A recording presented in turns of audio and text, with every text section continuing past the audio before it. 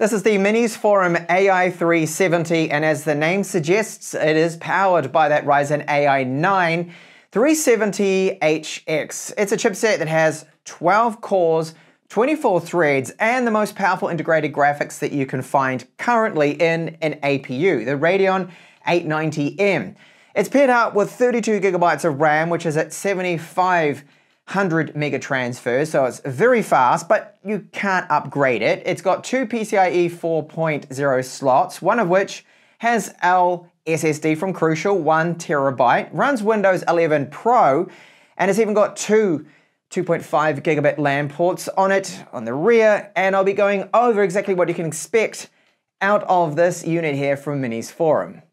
Okay, so what's included? VESA mounting bracket, HDMI cable, power cable, the power supply. I like the fact that it's nice and small, 120 watts, so plenty of power for our Ryzen AI 9. So the AI 370 is very small, it is light, but it's an all-plastic build. It feels a lot cheaper than their previous units that had alloy all around the outside and perhaps even a full metal build to them. It's like a painted plastic. Good for wireless antenna reception, sure, and of course it keeps it a bit lighter than for moving it about. So we have our fan, the cooler right here. We've got two USB Type A's. This is USB 3.2 Gen 2, Kensington lock slot, and 2.5 gigabit LAN ports. Two of those. DisplayPort 2.0, HDMI 2.1, that's our power in. Ventilation, either side, another two Type A's, which are USB 3.2 Gen 2s, USB 4, and then 3.5 millimeter with headphone jack, power with status LED, and a reset there for the CMOS, or our BIOS there. So what's missing? I would have liked to have seen an SD card slot, but I think what should be here would definitely be Oculink. I would have liked to have seen that, and I think this really does need it. So we have 4 solid feet on the bottom. That's the bracket mounting point right there. 4 screws to gain access to the internals. The fan is just there. Let's have a look at what's inside. First up, we've got our SSD cooler here. Now that is screwed into place, well, held into place on the 4 corners when you have the 4 screws in, but now I don't, so that lifts off. There is a little plug here for that tiny little fan, so you need to undo that. Then we can move that to the side. And yes, they've got a thermal pad here, so it's got contact with this, and that's just a big passive heatsink.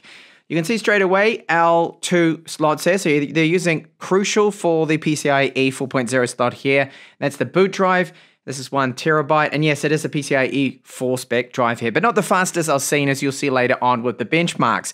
So the RAM is not upgradable, it's soldered on, and that's at 75 mega transfers, 7500 mega transfers that is, so it is quick. Wireless card is located just under here. It's Wi-Fi 6, so it should have really come with Wi-Fi 7 for future proofing, but easy enough to upgrade that if you wanted to do so. Really, there's nothing else to see. On the other side, we just have the fan. I'm not going to remove the cooler because I'm going to leave the factory paste job all intact so we get the thermals like it is out of the box. Now I'll show you the BIOS like I do with all my mini PC reviews, and it's not fully unlocked to us, and this is disappointing. So we cannot overclock the RAM, we cannot tweak the RAM timings, we can't set a even higher power limit. You're only able to adjust it here. So they give us the 3 options of quiet, balance, and performance. So this is the power limit, but also going to affect the fan profile. Now I've set it to performance, which should be 54 watts. We'll see what it can do. So this is a power limit that's less than the Beeling SER9. That one can go to 65 watts. It also does have a completely unlocked BIOS that allows overclocking, RAM tweaks, RAM overclocking too. We don't get that here, unfortunately. And this is our processor here. So the Ryzen AI 9 HX 370, very capable chip. And it's configured here currently to 54 watts. So we've got the 12 cores, 24 threads, 5.1 maximum turbo.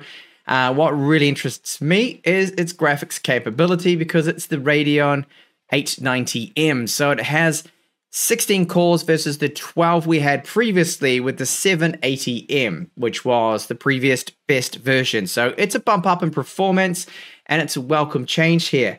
Now, Cinebench scores, you see that we're getting 2,000 on the single core and 20,000 points multi. Very good performance. And Windows, which is Windows 11 Pro, the version we do have, everything is very quick, very snappy. I'm not noticing any lag, no slowdown. Geekbench 6 score, very good. A little bit behind what I've seen that the Beelink Sur 9 is capable of when I overclocked it in a slightly higher power limit, which, okay, not fair to compare them. I got almost 3,000 points and around 15,000 for the multi-core score. So this is just a little off. Overall, not bad at all. Time Spy score, just almost 4,000 there. Graphics score, 3,564. Excellent for integrated graphics. That's a nice boost up over the previous model. And if we were to overclock, if they did actually let us do this Minisforum, which they don't with this particular model, but like the Sur 9 that I had from Beelink, it let me overclock. And this is the kind of score that you can get if we could run the RAM at 80,000 mega transfers. It would be this kind of quick. I tweaked the timing and I also upped the power limit to 65 watts. So you can see that does boost up the graphics quite a bit to give us 3,817 versus the 3,564. So that's kind of what we're missing out on, just down to BIOS settings. For some reason, Beelink just doesn't want us going there. Maybe because they're worried people are going to brick the BIOS there and it won't boot. Finally, Firestrike, a score of 9,000. Very respectable for this particular chipset. Really good performance for being integrated graphics. And again, yeah, it could be better if we had a higher power limit, if Beelink let us tweak it a little bit more, which is disappointing. And also disappointing is the internal storage. I mean, these are okay speeds, but it's, in my books at least, this is not PCIe 4.0 speeds. This is very slow. It's like PCIe, okay, PCIe 3.0 wasn't as fast with the reads, but the writes are very, very similar there. So we're not gaining that much, but it is a crucial drive. It's a known brand. It should be reliable, which is the main thing there. So our performance overall in Windows is very good, quick and snappy, no lag that I've noticed with the 32 gigabytes of RAM. And we have AMD drivers that you can update, of course, and Windows updates and everything needs to be run for performance. So playback here of video, what's that like? So this is the first time I'm running it. Oh, and I don't have the proper codec for it. However, you can see it's running quite well. It does not seem to be choppy, dropping frames. I find the playback with the Radeon 890M is better than Intel's Arc graphics. If you plan to do some video editing and it's 4K, it's light, and you're not having a lot of different layers and grading and whatnot, the performance, as I've shown before, since this newer generation of integrated GPUs is very good with Adobe Premiere Pro right here. So the timeline is fast, it's responsive, it's not laggy. I have even gone as far as to edit my camera comparisons, which is 3 4K streams at the same time and no issues. Let's take a look at the export times now. 1 minute of footage at the YouTube preset that I test out. Now that 1 minute of footage at the YouTube 4K preset is finishing very quickly, as you can see. Under hopefully 30 seconds, and yes, that was about 27 seconds. So excellent performance with encoding 4K video. So can it game? You bet you. With that Radeon 890M, the performance is a lot better, and I'm running a test here of Tomb Raider. This is Shadow of the Tomb Raider. Set to 1080p on the high preset. We'll see how it runs and performs. The end result was 46 frames per second. For these high settings, that's not too bad. Of course, ideally, I would like to see 60 frames per second. Not quite there yet, not at least at 1080p with high settings.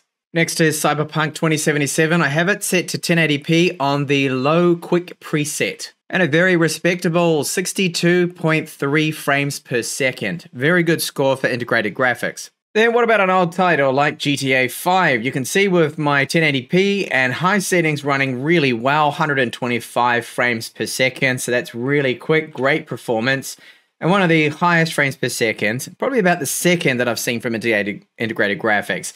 The highest would be that Beelink Sur 9, but of course overclocked with a higher power limit, which is a little bit unfair to compare them because this is running stock settings here. No RAM tweaking, no overclocking of the GPU or the CPU, but still very good performance. Then looking at our thermals, what do we get up to? Well, you can see 95 degrees. This is after the benchmarks, the gaming. Do remember I set it to the performance option. By default it is balanced, but I wanted to see the kind of performance we could squeeze out of this. It ended up using 62 watts here, the core power in total, but at the wall, I saw 89 watts, and idle, it tends to sit around 7, 8, 9 watts, which is not bad. It's an efficient chip, which is very good to see. But what about the fan noise then? It is louder than the other mini PC that I've covered, the Sur 9 with this exact same chipset. This one's a little bit more louder. When you're not doing anything demanding, it becomes quiet. But when you do have something running in the background that's using a little bit of that CPU, you're going to hear the fan. So the sample now I'm giving you is worst case scenario when it's pushed really hard, and you will hear it.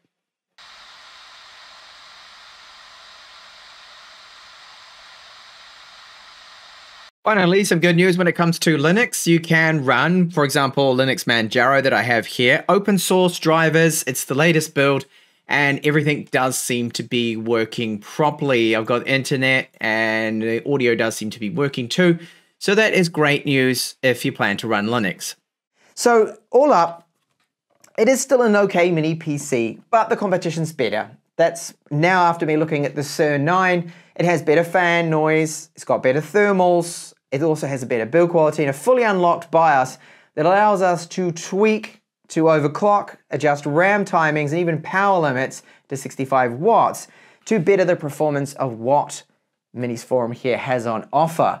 Now, when it comes to my mini PC reviews, sadly, they may be disappearing from the channel because really no one is watching them. There's not much interest at all in mini PCs.